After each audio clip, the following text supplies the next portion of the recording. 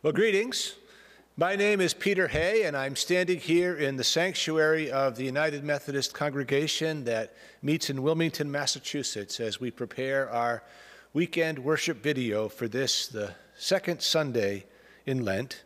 It is our hope and it is our prayer that you'll find these moments meaningful and uplifting and giving you strength to live your Christian life, even in these challenging days. And now I would invite Elizabeth and Ben to lead us in our opening prayer of confession and our opening hymn.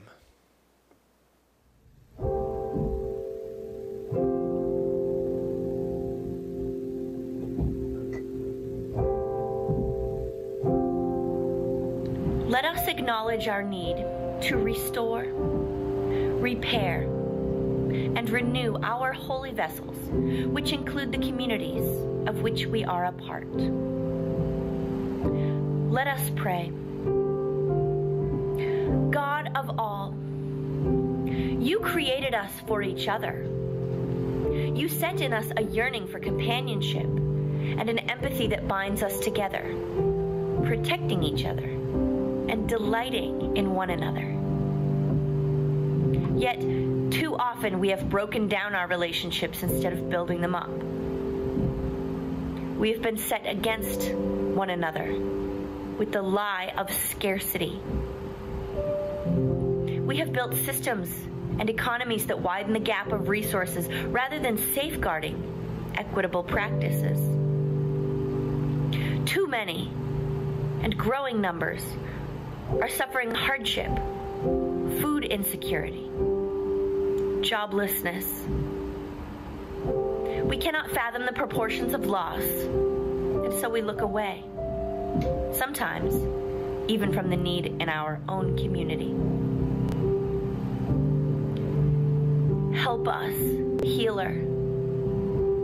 Show us our empathy. Forgive our complacence. Move us to move one step at a time toward greater care for one another. In this silence, we sense and acknowledge our yearning for wholeness.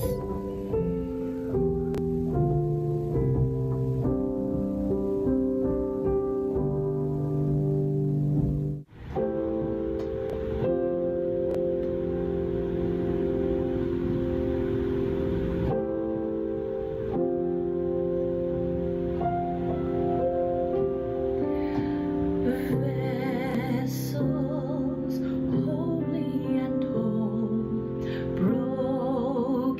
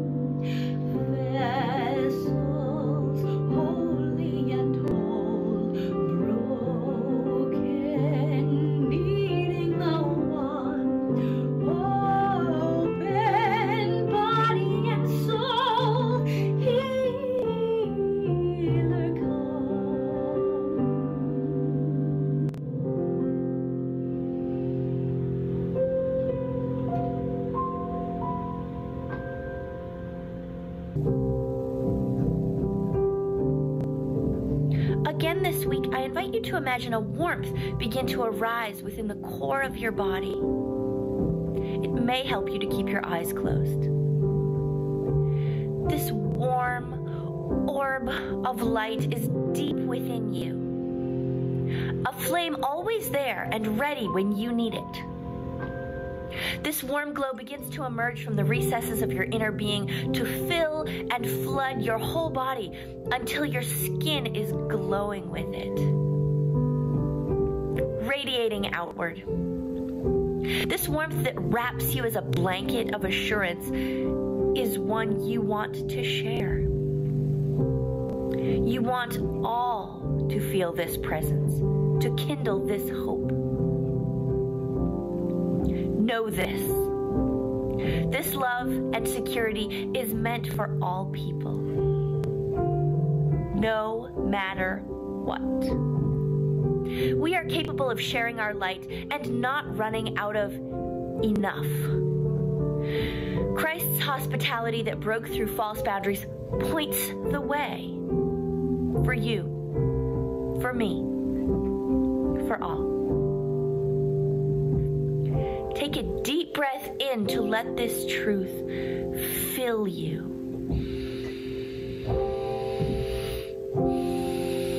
And breathe out with the relief of assurance. I invite you to imagine the warmth that surrounds you extending to those who may be next to you in close proximity. Imagine it extending beyond your walls to the neighborhood, the wider community, the church, and seeing it spread like the rising sun. Let it expand to all the world. Let this be our peace. Amen. If you have not already, I invite you to open your eyes. The peace of Christ is with you.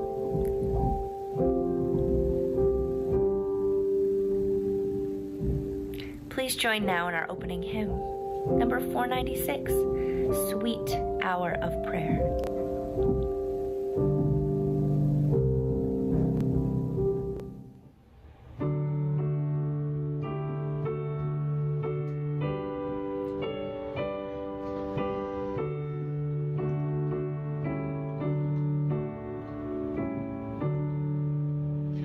Sweet hour of prayer, sweet hour of prayer that calls me from the world.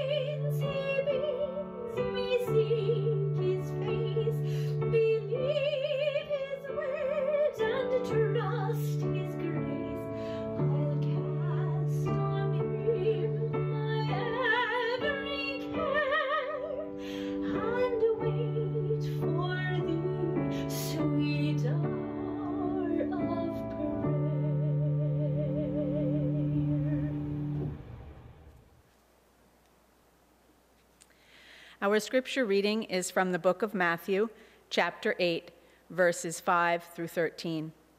When he entered Capernaum, a centurion came to him, appealing to him and saying, "Lord, my servant is lying at home, paralyzed, in terrible distress." And he said to him, "I will come and cure him." The centurion answered, "Lord, I am not worthy to have you come under my roof, but only speak the word, and my servant will be healed. For I also am a man under authority, with soldiers under me. And I say to one, 'Go,' and he goes, and to another, 'Come,' and he comes, and to my slave, 'Do this,' and the slave does it." When Jesus heard him, he was amazed, and said to those who followed him, "Truly, I tell you, in no one in Israel have I found such faith. I tell you, many will come from east and west, and will eat with Abraham and Isaac and Jacob in the kingdom of heaven, while the heirs of the kingdom will be thrown into the outer darkness, where there will be weeping and gnashing of teeth." And to the centurion Jesus said, "Go, let it be done for you according to your faith." And the servant was healed in that hour. Let us hear what the Spirit is saying to the church. Thanks be to God.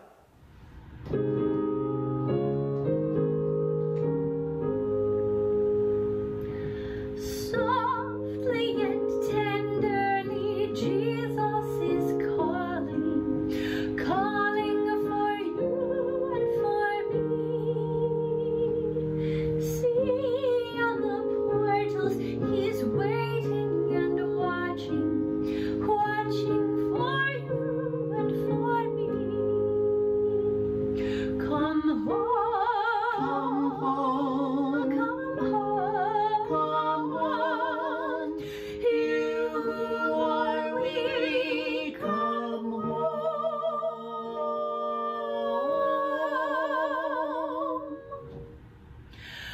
Earnestly, tenderly, Jesus is calling, calling, oh sinner, come home. Why should we tarry when Jesus is pleading, pleading for you and for me? Why should we linger and heed not his mercies, mercies for you and for me? Come home, come home, come home.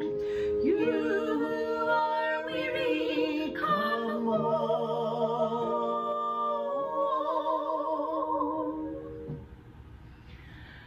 Earnestly, tenderly, Jesus is calling, calling, oh sinner, come home. Time is now fleeting, the moments are passing, passing from you and from me. Shadows are gathering, deathbeds are coming, coming for you and for me. Come home, come home, come home, come home. You who are weary, come home.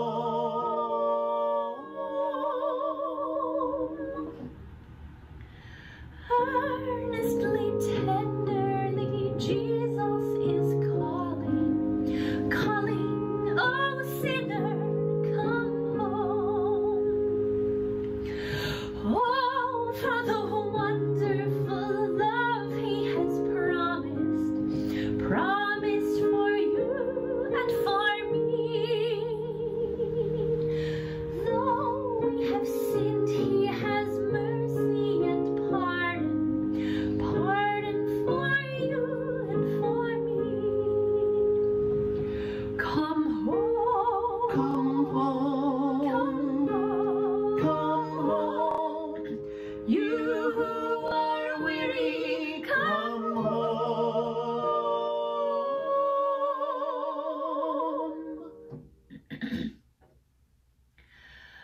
Earnestly, tenderly, Jesus is calling, calling, oh sinner, come home.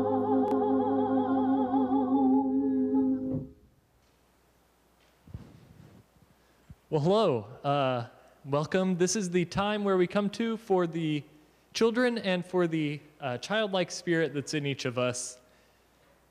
So for the children out there, you might think back to last week. I know it's been a while. I struggled to remember a week ago, but last week we talked a bit about breathing, not just like we do all the time. Hopefully we all breathe all the time, but about deep breaths as a way to kind of heal, to take a rest, to take a moment, and to remember God's love for us.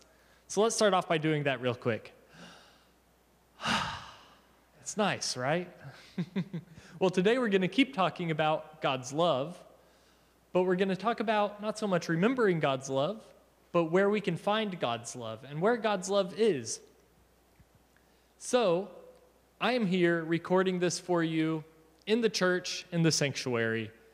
I'm guessing for most of you, you're watching from home. Unfortunately, that's the way things are right now.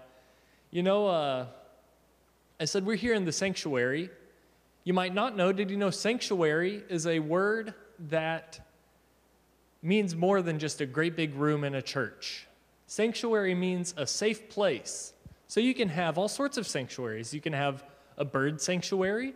You can have wildlife sanctuaries. We have sanctuaries for immigrants and people in need so that they can go. And all those places is just a safe place for different animals and different people and even habitats and landscapes. We have all sorts of sanctuaries. Anything that needs to be kept safe you can have a sanctuary for it. And so this sanctuary here at the church is our safe space. However, a few months ago, we had to make the tough call to say it would be kind of silly, right, if we were gathering in a sanctuary, a safe place, and we weren't totally certain that it was making everyone that's here safe. So that's why we're doing things from home and recording and putting our video online on the weekends, is so that we can be sure and provide a safe place for you. But because the reason that we're able to do that is because we know that this sanctuary for God, no matter how big it is or how pretty or how nice it is, it's still just kind of another room for God, because God doesn't need to be in the sanctuary here, just like you don't need to be in the sanctuary to be at church with your church family. God can be anywhere. You can be camping on a mountaintop in Asia, and God can be there, and you can, I guess, join in church. You might struggle to get cell reception to join our video, but you can have church there. It's not a church sanctuary, but God is there. So I want to ask you, I bet if you're like me and you're sitting on a couch, you probably have a pillow or a blanket or something nearby.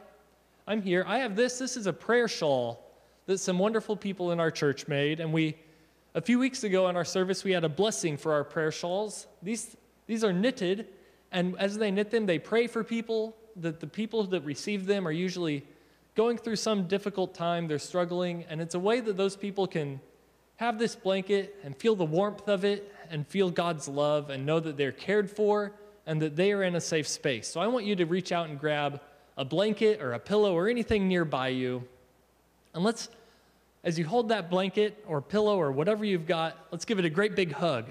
Can you do that? And as you do, I want you to pretend like it's your big church family, that you're just giving a great big hug.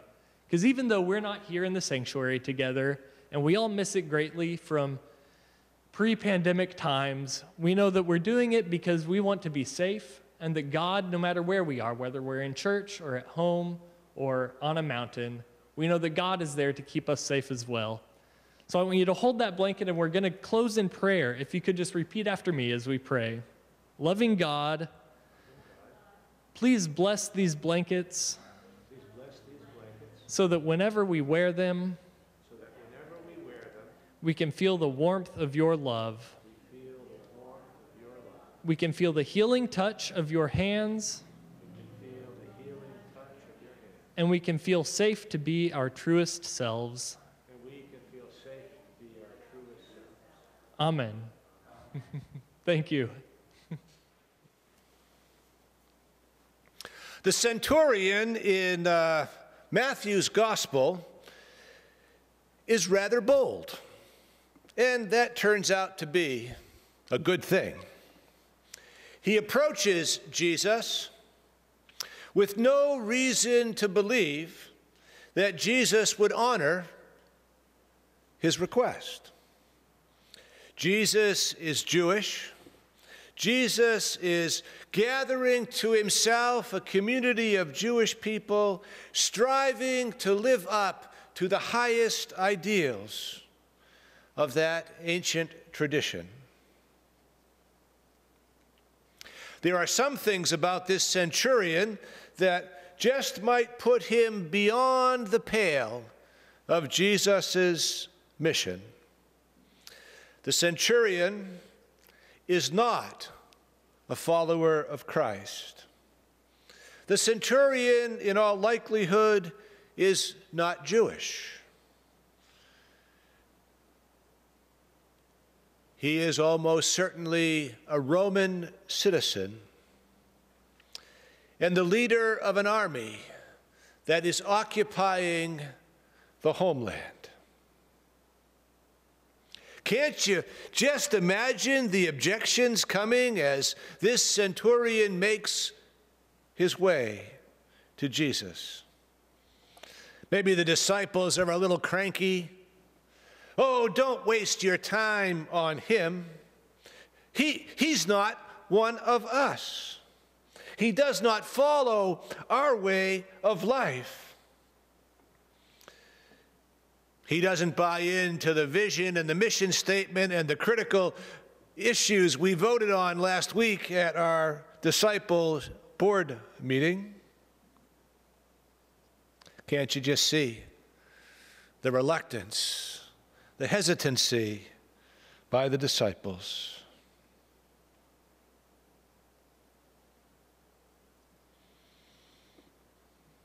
But Jesus doesn't honor the request of his disciples.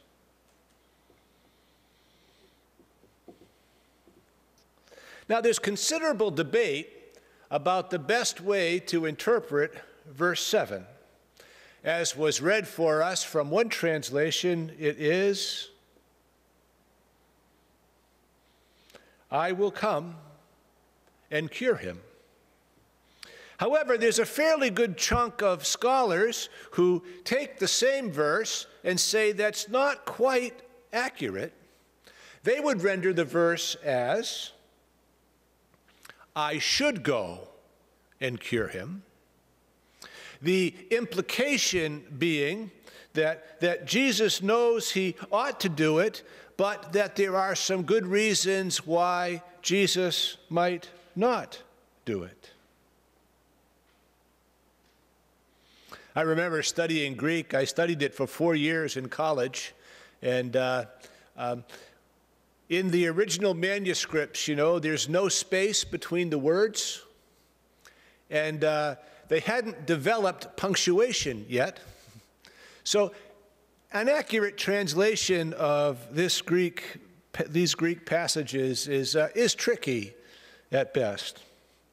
And I would say one thing about both camps of scholars who see this verse differently, that their Greek is much more proficient than mine, so I'm not a good arbiter of the argument.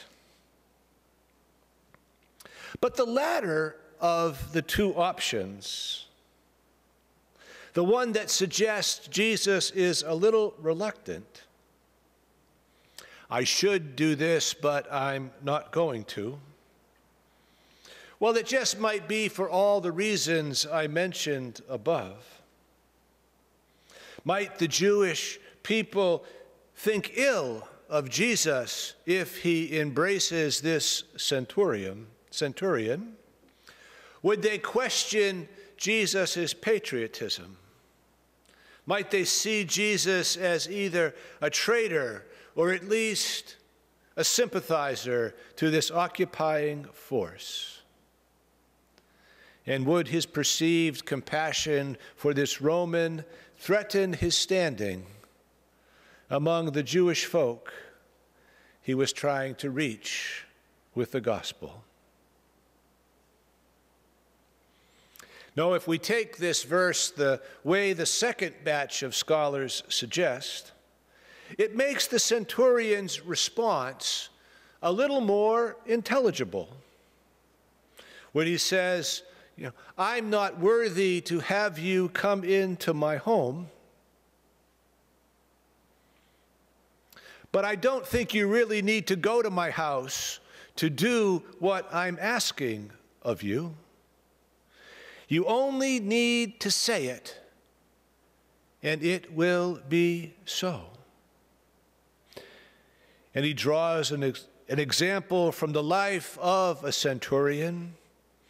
Just as I have authority over those that I command, so you too have authority over the healing powers. You only need to speak healing, and it is done. That makes sense to me out of the flow of the conversation, but like I said, my Greek is far less proficient than most scholars. But when the centurion says that, Jesus is amazed. We don't get that very often in the New Testament. Jesus is amazed. Usually people are amazed at Jesus. But Jesus is amazed at the faith of this centurion. He goes on to say, I tell you, no one else in Israel have I seen such faith. I tell you that when all things are made right in God's future, many people like him will be rejoicing. And many of the so-called insiders, well, they just might be left out. Now, please don't take what Jesus says as literal. The way he's constructing his response is really to highlight the faithfulness of the centurion, saying that his way of being is a model, that we should all aspire to have a faith like his, to understand that the power of God is unfolding in the person of Jesus. The centurion is bold. He comes with no reason to believe Jesus would receive him, and he's even assertive with Jesus when Jesus is reluctant. And that amazes Jesus. Don't you want to amaze Jesus?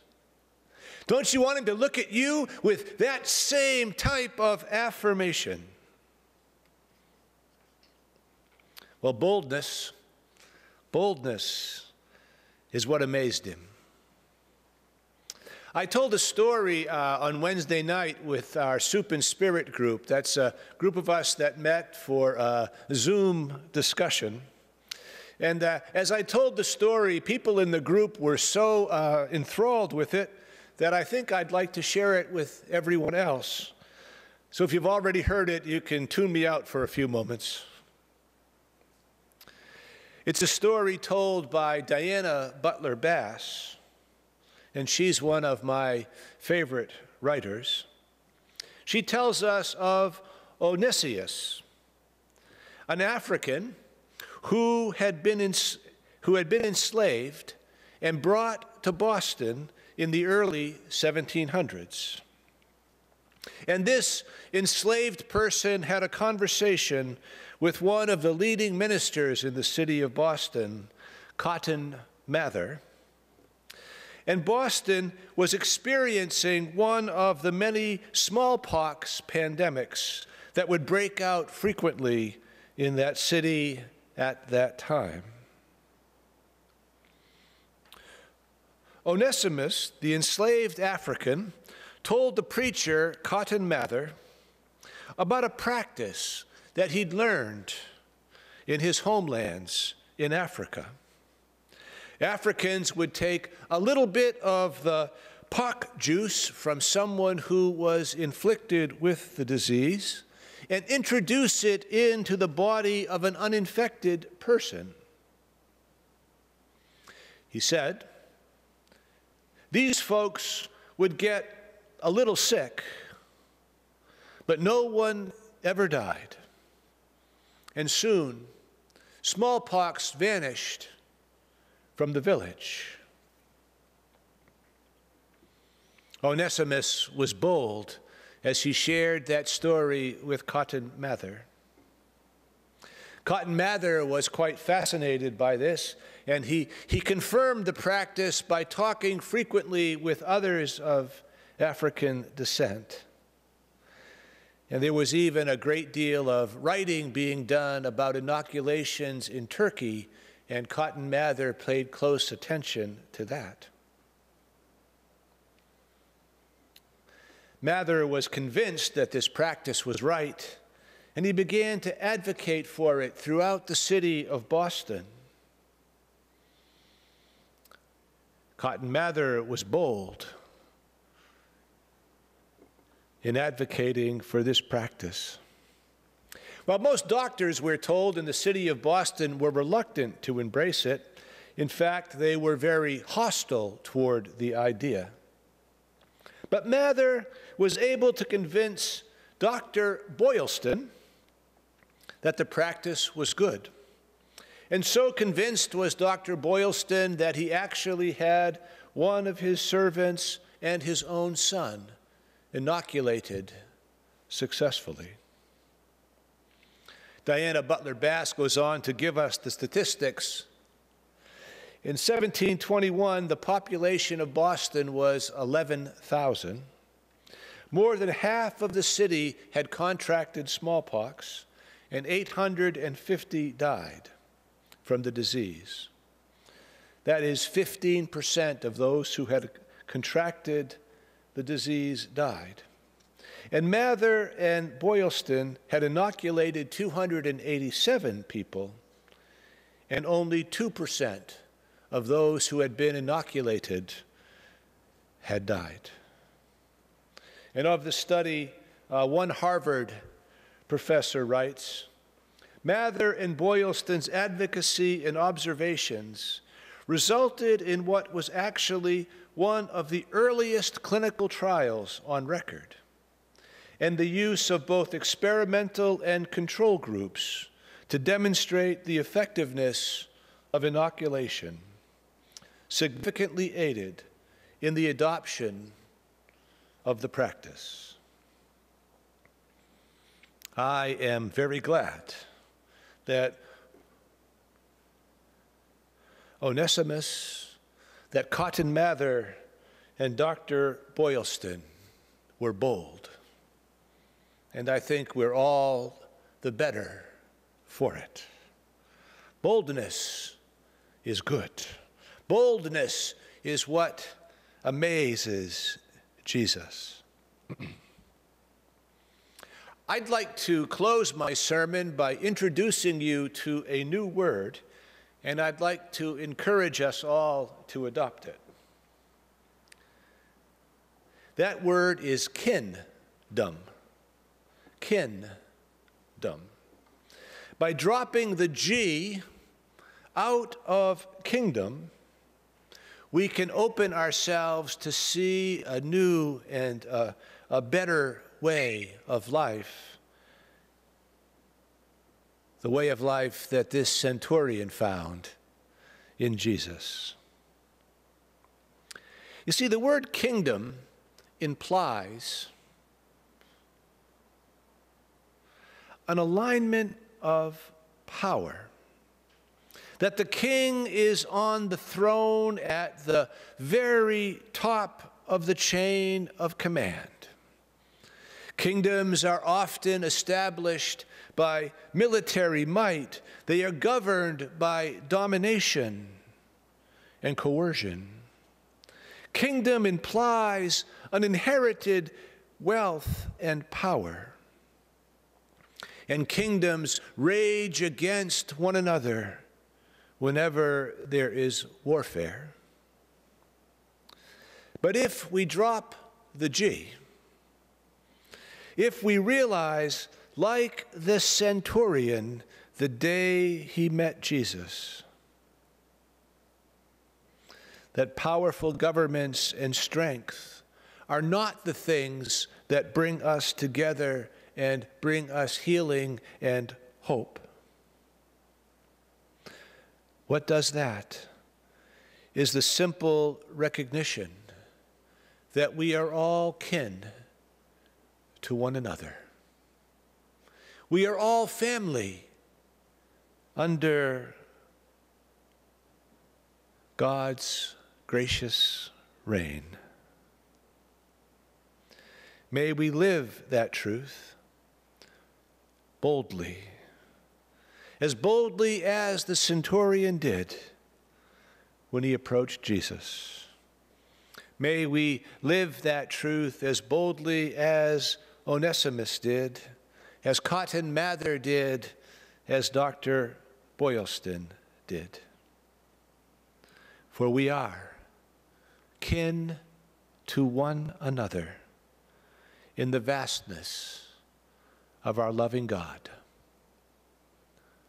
Amen.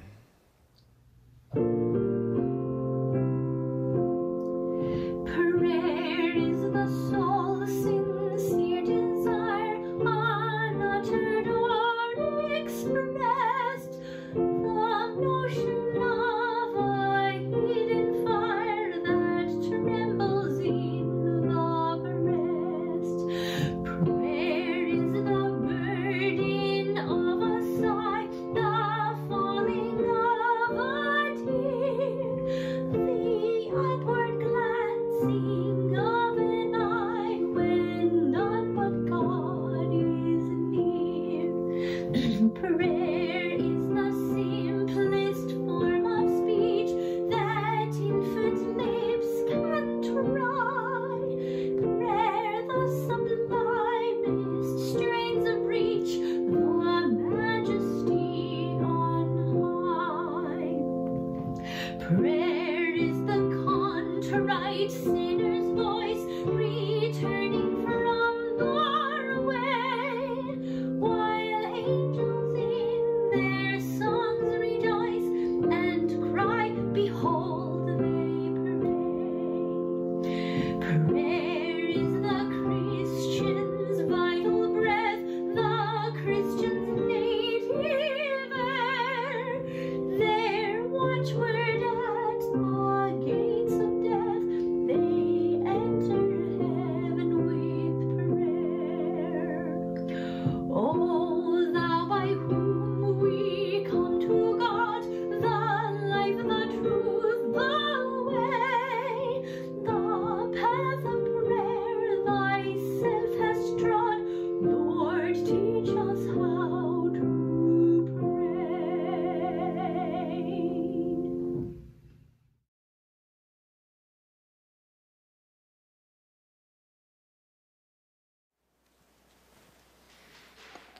Well, we here at the Wilmington United Methodist Church continue to be so grateful for your generous support. It is through your ongoing giving that we are able to continue to be in ministry even through this difficult season. I know of at least 3 ways if you'd like to support the church. One would be to go to our website and you can follow the prompts for online giving. The second is you can go to your bank and you can use perhaps a bill pay service or the online banking, and you can designate a gift to the church. And some have found it helpful to set up their reoccurring gifts as they would do if they were able to attend each week. And then there's always the old-fashioned way. You can write out a check and you can mail it to the church office. But please know, however you choose to give, that your gifts matter. And because of your generosity, we continue to thrive in ministry. And we are indeed grateful. So thank you very much. Well, as we enter into our time of prayer, we would like to offer an invitation. In normal times when we're gathered in the sanctuary, we would have an opportunity for prayer requests and celebrations.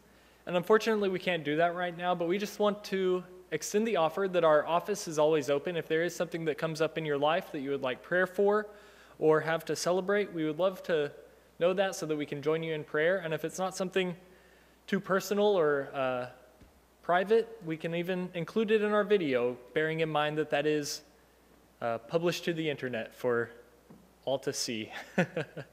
But that is always an invitation and an offer that is open to you as we go through our days in this pandemic. Now, would you enter into prayer with me and bow your heads? Healer of our every ill, especially our malady of separation and fear, we come before you to make our petitions known. Hear our cries for healing of body, mind, and spirit. We know that already you are at work among us, showing us the way to recover from the toxicities and grief of our time. As broken pieces scattered and separated, we trust that you are seeking us, gathering us into wholeness, and calling us to join you in the quest. We pray especially for those who have experienced the loss of livelihoods and economic security, and who are feeling helpless to care for their families. We pray for those whose businesses have gone under or are on the precipice between survival and closure. We pray for those whose disparity of resources has been made even more pronounced during this pandemic, and we pray grateful thanks for the efforts of all who have been searching for solutions and have given generously for months of their time and resources to alleviate the suffering of those they know and those they do not know. We ask for encouragement and passion to reevaluate how we as a church can help now and into the future. We pray this day for those needs in our community and our congregation that are on our hearts and minds, spoken and unspoken. And as we were taught, we are bold now to pray. Our Father, who art in heaven, hallowed be thy name. Thy kingdom come, thy will be done, on earth as it is in heaven. Give us this day our daily bread, and forgive us our trespasses, as we forgive those who trespass against us. And lead us not into temptation, but deliver us from evil. For thine is the kingdom, and the power, and the glory forever. Amen. And our closing hymn today is hymn number 377, It Is Well With My Soul.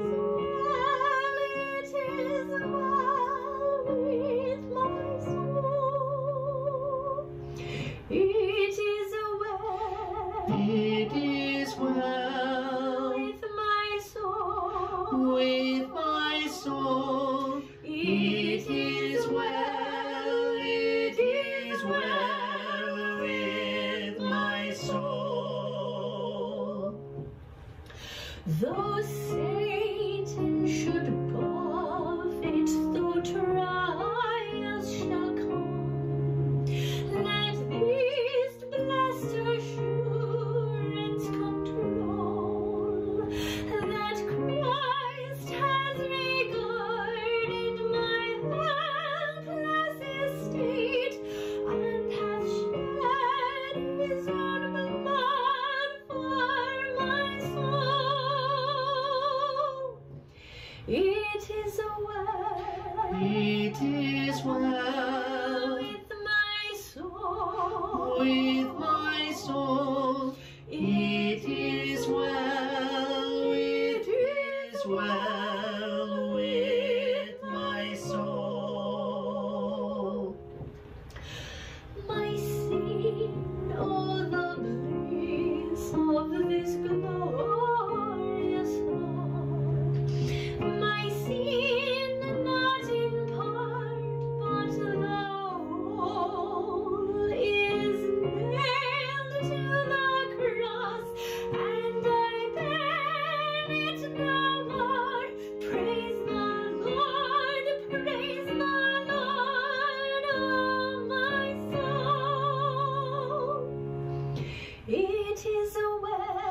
It is well with my soul. With my soul.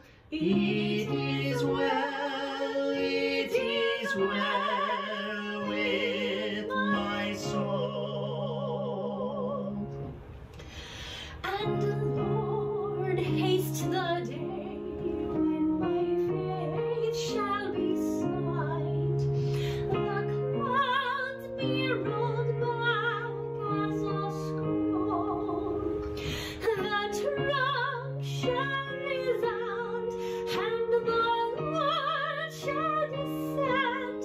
Even so, it is well with my soul. It is well. It is well with my soul. With my soul. It is well. It is well with my soul. Would you receive this commission? We know that Jesus' actions and his deeds in the Bible often receive a lot of buzz from onlookers. In this week's story, we don't know how his followers and believers reacted to his words, but we can assume that it was hard for some to hear. Jesus points out in this story that the belief of this outsider far exceeds the belief and the faith of many of his insiders, from those who profess to be faithful. His words no doubt affirmed some and offended others. That's what happens when we get called out, as we say. Perhaps we are in need at times of being called out, not in the way that shames, but in the way that energizes us. I ask, how can our faith call us out more and more until we, as people of faith, can no longer stand by as others are suffering? Now go with confidence that the holy beachcomber is gathering us all for safekeeping, recovering our depths of love for all and our joy for living in this world. And may the words of Jesus ring in your ears, I will come. And may the Spirit hover, move, and deliver and solve your soul in the spring of your step. Amen.